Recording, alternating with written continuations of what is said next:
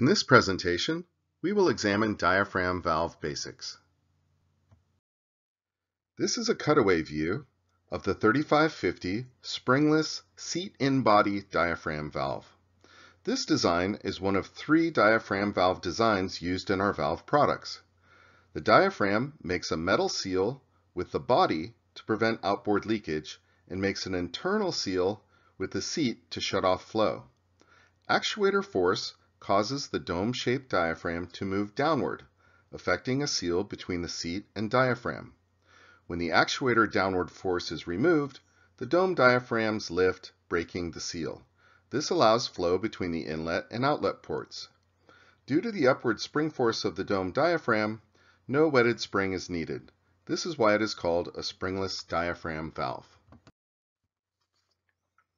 All APTech springless seat and body diaphragm valves have a replaceable seat and diaphragms, enabling optional rebuilding. As opposed to other designs with non-removable captured seats, APTech seats are inserted into the valve body and can be replaced to service the valve.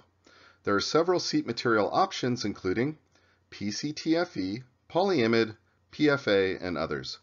Diaphragm material is nickel-cobalt alloy.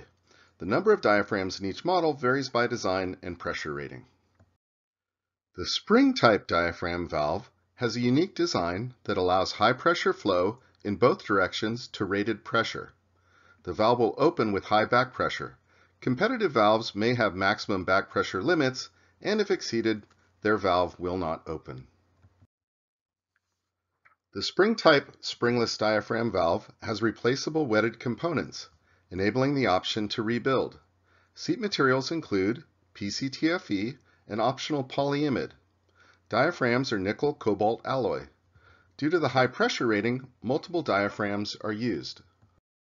The springless positive retract diaphragm valve design uses a soft seal seat in the diaphragm assembly. When opening, the seat will positively retract from the valve body, breaking the seal. The actuator and diaphragm assembly are mechanically linked. Spring force is not required to lift the diaphragm, enabling greater seat travel than domed diaphragms. The springless positive retract diaphragm valve features a replaceable diaphragm assembly, enabling rebuild. The diaphragm material is typically 316L stainless steel with optional nickel-chromium molybdenum alloy.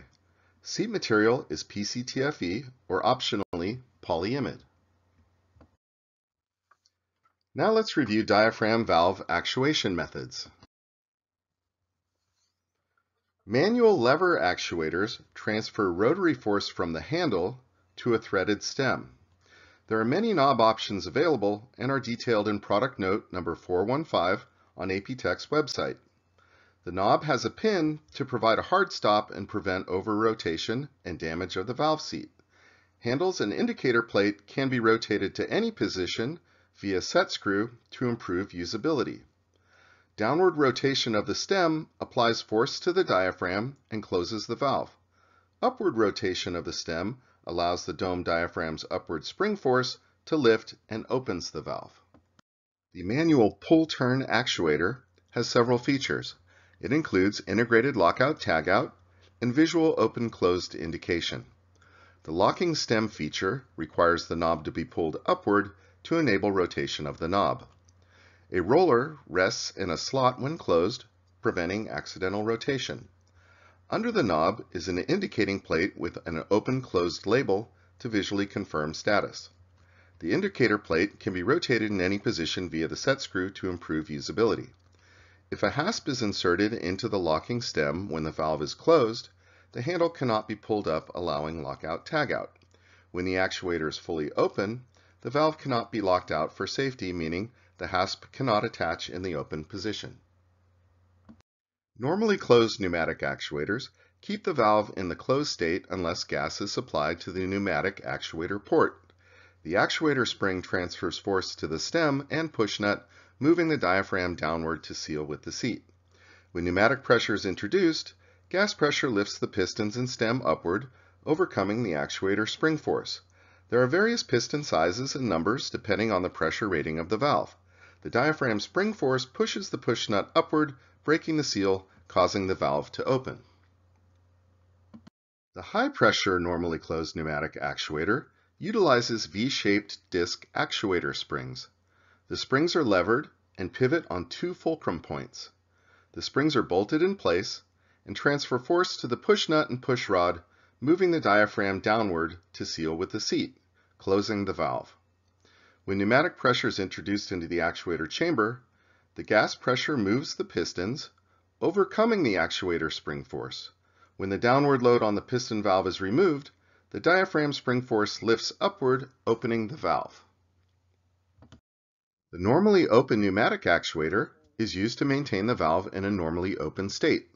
The valve closes when gas pressure is supplied to the pneumatic actuator port. The actuator uses a spring to maintain no load on the stem and push nut, normally maintaining the diaphragm in the up position, allowing the valve to be open. When pneumatic pressure is introduced into the actuator chamber, the gas pressure pushes the piston, stem, and push nut downward, overcoming the actuator spring force. The downward force moves the dome diaphragm down, closing the valve. We also supply specialty diaphragm valves with unique capabilities. The 3571 and 4571 normally closed springless diaphragm valves feature two flow modes, metered and full flow.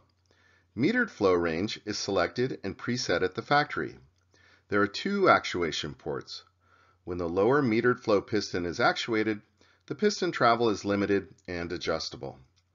When the upper piston is actuated, it enables full flow mode with complete retraction of the stem and push nut from the diaphragm. This valve is used in applications where two-step soft venting or pressurization of semiconductor wafer process chambers is preferred to minimize turbulence.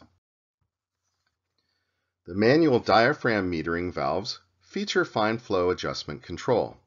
The valve features 12 to 15 knob turns from fully closed to fully open. Unlike needle valves, the springless diaphragm design enables ultra-high purity operation. The 3672 and 3675 model also includes a soft seat. There are many common valve options that can be chosen for most of our valves. Multiple porting options of 2 to 4 ports allows for a reduced number of components.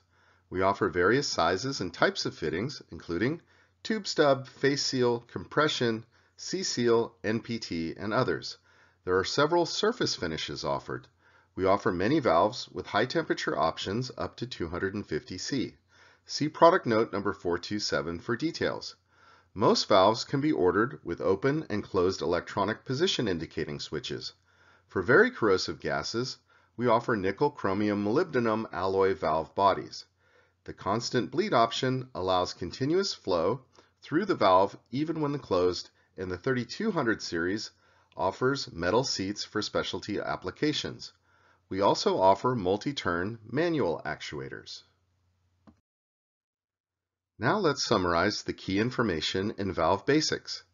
APTech makes three types of diaphragm valves: springless seat and body, spring type for high pressures, and springless positive seat retract. All diaphragm valves are capable of bidirectional flow and rebuildable. We offer several actuator options including normally closed pneumatic, normally open pneumatic, and many manual actuator lever and knob choices, some with open-closed visual indication and lockout-tagout. We also offer several specialty diaphragm valves with variable flow control features. Some common options include multiple ports, fittings, high temperature capability, and electronic open and closed indicating switches. For more information on APTech products, go to aptech-online.com where you can download the various product notes referenced in this presentation.